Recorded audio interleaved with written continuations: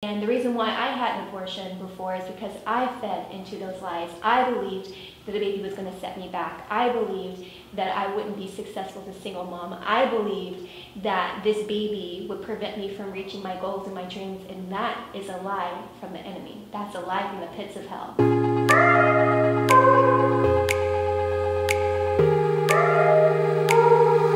Hey girl, it's Johanna with DELIVERANCE, where we learn how to live our best lives through Jesus Christ. And I want to help you to learn how to overcome abortion shame. So if you haven't heard already, I share my abortion story in this video. And I just want to let you know that I was just like you a few years ago. And if you're watching this video, chances are you're dealing with some sort of abortion shame or depression, or maybe even some suicidal thoughts, but I want to help you to overcome that. So my come to Jesus moment stemmed from not just one abortion, 2 abortions. I actually had 2 abortions within my lifetime, and the second abortion hit me the hardest, and it caused me to have so much depression. I had suicidal thoughts, and it got so bad that the enemy was even planting ideas of how I was able to carry out those suicidal thoughts. And I decided to seek help. So I decided to go to a therapist for help. That didn't help me, and eventually I found a post-abortive program through church, and that literally not only saved my life, it transformed my life, and I ended up rededicating my life, my body back to Christ. And shortly after that, God called me into ministry. So I want to let you know that through Christ there is forgiveness. God is not mad at you. God does not condemn you. God loves you, and He just desires for you to turn away from your sin and just come back to Him. Romans chapter 8 verse 1 tells us that there is no condemnation for those who are in Christ Jesus. So within this video, I'm going to give you some steps to help you to be able to heal from your abortion shame and guilt, so that you can experience the true freedom and true healing that is only found in Jesus Christ. All right, the first thing that I want you to do is to understand that the devil is a liar. He will try to condemn you. He will make you feel guilty. He will even try to plant suicide or depressive thoughts in your head because of the past sin that you've committed. But I'm here to remind you that there is no condemnation for those who are in Christ Jesus. If you are contemplating abortion, the devil will also try to plant lies in your head telling you that this baby will be a burden, it will ruin your life, it will prevent you from reaching your dreams. No man's ever going to want a single mother. And I fed into those lies. And the reason why I had an abortion before is because I fed into those lies. I believed that a baby was going to set me back. I believed that I wouldn't be successful as a single mom. I believed that this baby would prevent me from reaching my goals and my dreams, and that is a lie from the enemy. That's a lie from the pits of hell. Babies are blessings. Throughout the Bible, people pray for babies. There's not one story or verse within the Bible that mentions that babies are burdens. God bless people with babies. In Psalm 127 verse 3 it says, "Children are a gift from the Lord. They are a reward from Him." A lot of people have this backwards philosophy that they don't want anything to do with anybody who has a kid. Quite honestly, you gotta reverse your thinking, because a lot of that stems from a demonic ideology. Yes, I understand people don't want to deal with baby mama or baby daddy drama. I totally get that. But simply saying that you don't want anything to do with a person just because they have a kid is demonic.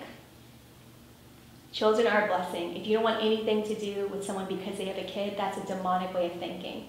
So I just want to remind you that as we date, while we're older, we're going to be running into a lot of people who have children, and that shouldn't be a deterrent, because ultimately you may be blocking your blessing if you're discriminating against a person who has children. This is why abortion is on the rise right now, because people believe the lies that no one is ever going to want me if I have a kid. So when you feed into the narrative that, oh, I don't want her because she has a kid, oh, I don't want him because he has a kid, you're feeding into that demonic narrative, and you're pushing that lie of the enemy.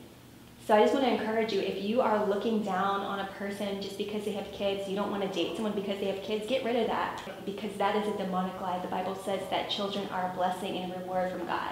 I fed into those lies from the enemy, believing that no man would ever want me as a single mom, or this baby would hold me back, and that is a lie from the pits of hell.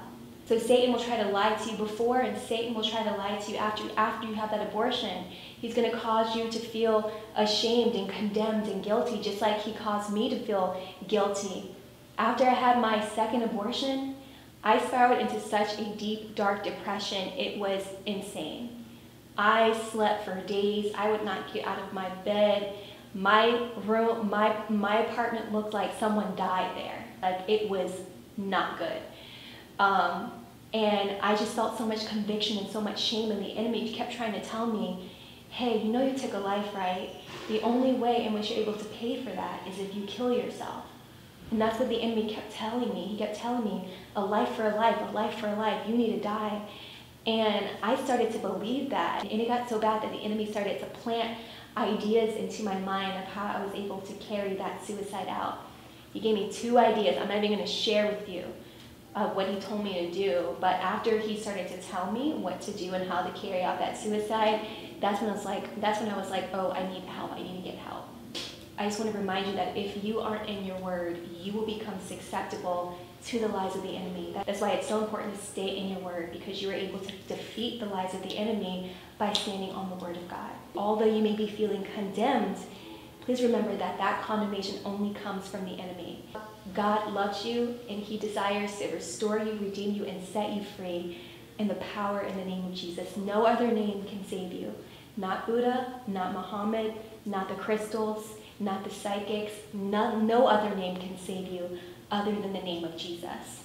A lot of women who have had abortions oftentimes feel as though God is punishing them. And I want to let you know that this is not true.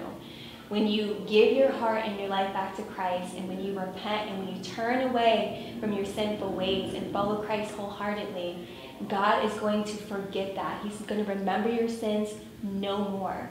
The Bible says that although your sins are like scarlet, I will wash them as white as snow. Although they are like crimson, I will wash them away like wool. They will be white as wool. God will take that blood from your hands and wipe it clean. He's not going to say, oh, I remember she had an abortion before, so she's never going to have a baby. I'm going to strike her with infertility. He's not going to do that. God is a loving, just, kind God. God is not here to punish you. God is here to save you. God sent his only son, Jesus Christ, to die on the cross for your sins so that you may be saved. And when you accept Jesus, then there's no condemnation, there's no punishment, then there's no guilt. There's none of that. God is simply here to call you out from your darkness into his marvelous light, and through the power of Jesus Christ, you will be saved from your sin. The second way to overcome abortion shame is to stay in God's word. Chapter 1, verse 2-3, that when you meditate on the word of God, then everything that you do will prosper. You will be like a tree planted by the rivers of the water. The reason why the Bible says meditate in God's word day and night is so that you can reprogram your mind by the things and by the word of God. So if you're always scrolling on social media and looking at the latest celebrity gossip and watching Netflix series and movies and all of that, you're feeding your mind with the things that are not of God, and ultimately you will leave yourself susceptible to the things of the enemy. When you meditate in God's word day and night, you literally give the enemy no chance of entering your mind. This is why it's so important to guard your heart. The Bible says guard your heart, because everything that you do flows from it. This is why it's so important to fill your heart and mind with God's word, because every single time a lie from the enemy comes, you're able to instantly rebuke it with scripture. The reason why I fell into a deep, dark depression after I had an abortion is because I didn't know God's word. I said I was a Christian, but I didn't read the Bible. I had no idea what the Bible said, what it did. I did not read the Bible. I went years without reading the Bible. And because of that, I fell into depression, and I had no way of getting out of it because I didn't understand God's word. I didn't understand that the Bible says that through Christ we are victorious. I didn't understand that I was given the authority by Jesus Christ to rebuke every demonic lie. And I didn't understand the power that I had through Jesus Christ. And the reason why you may be feeling depressed or struggling or hopeless and full of anxiety is because you don't read your Bible. The counselor can only do so much. The meditation can only do so much, because the Bible says that the word of God is sharper than any double-edged sword, cutting through joints and marrow. It is alive, it is active, and it is breathing. And if you don't know the Word of God, you will remain susceptible to depression, to anxiety, to loneliness, to fear. Start reading the Bible, not the Quran. The Quran can't save you. So if you are feeling condemnation from your sin, if you're feeling the weight of your sin, turn back to Christ, read your Bible, and cast all of your care and all of your anxiety on the Lord, on Jesus Christ, because He cares for you, and it is His desire to set you free. And lastly, one of the ways in which you're able to overcome abortion, shame, and sexual sin is to repent and turn back to Christ. There was a woman in the Bible caught in the act of adultery, and the Pharisees and scribes came to Jesus with her, and He said, what should we do with her? But Jesus did not condemn the woman. He simply said, go and sin no more. I do not condemn you. Just go and sin no more. One of the reasons why you may be feeling abortion shame or feeling guilty because of your sexual sin is because you're still living in it. Jesus does not condemn you for your sexual sin, but He does want you to turn away from it. The first way to heal is to repent. Repentance is not a bad word. Repentance does not mean that you're being judged. Repentance simply means that you're turning away from your sins and that you're following Christ. I'm always repenting of anything that I did, whether knowingly or unknowingly. I make it a daily habit to repent because I always want to be in good standing with God. Repentance doesn't just mean saying you're sorry and going back to doing what you were doing in the first place. Repentance means turning away from your sin and turning back to Christ with your whole heart. So one of the ways in which you're able to truly be healed and set free and delivered is to repent and do what Jesus said, which is go and sin no more. If you still are struggling with abortion, shame, or sexual sin, and lust, and fornication, and masturbation, and all of that, then I have a program for you to help you heal. I have a 12-week program to help you heal from abortion, shame, and to help you to pursue a sexually pure life until marriage. So here's the things that I need you to do. Number one, there's a free ebook for you to download, which will help you to overcome abortion, shame, and sexual sin. Number two, check out my 12-week abortion healing program and sexual sin deliverance program. It is a 12-week course. Be sure to check it out. And if you'd like to schedule a one-on-one call with me to determine whether or not this program is right for you, then be sure to click the link in my bio as well so that we can get you on the right path. Other than that, thanks so much for watching. God loves you. He absolutely adores you, and there's no condemnation for those who are in Christ Jesus. Turn back to Christ, and He will forgive you. There's no shame. There's no condemnation. Jesus already paid that price. All right, so let me know in the comments what you're struggling with and how I can help you. But other than that, thanks so much for watching, and I'll see you next week. Stay glamorous.